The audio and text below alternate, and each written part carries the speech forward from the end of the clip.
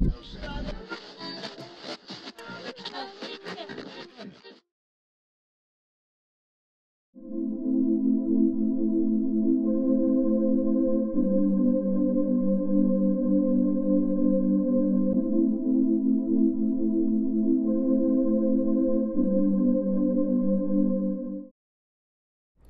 what are we learning today? We are learning about crystalline solid, which is great because it's involved cubic unit cells. By studying the three types of arrangement in a cubic system and understand the structure of crystalline solid, you will understand the concept of it. Do you know what crystalline solid are? Well, from discussion, I learned that crystalline solids are a 3D collection of repeating patterns of lattice points.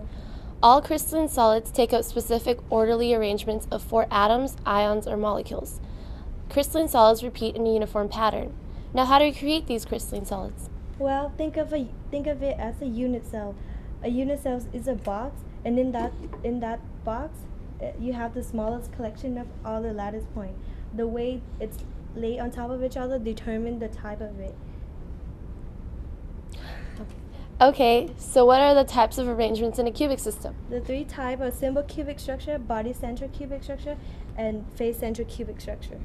Oh, I remember those. The simple cubic structure is a crystalline solid with a cubic unit cell with lattice points at the corners. Well, that's right. Do you know what are body-centered cubic structure and face-centered cubic structure? Yeah, the body-centered cubic structure is a crystalline solid with a cubic unit cell with lattice points at the corners and center of the cell. But I don't remember the face-centered structure. Well, the face-centered cubic structure, as you see over here, when they have the lattice point on the corner and in the center of each face, and it's when all the spheres are packed as close as possible, like this one. Wow, now I get it. Seeing all these 3D diagrams up close really helped me visualize and understand these types of arrangements.